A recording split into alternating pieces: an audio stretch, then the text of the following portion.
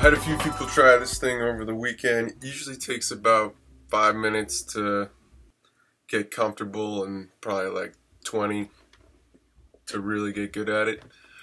But it really doesn't take that long. It's actually, everybody who's tried it so far has been able to ride it.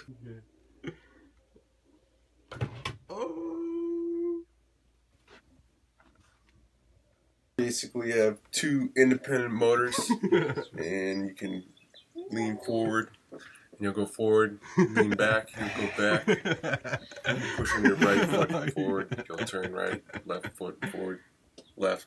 But the easiest way to do it is to just think about where you want to go, and that's where you end up.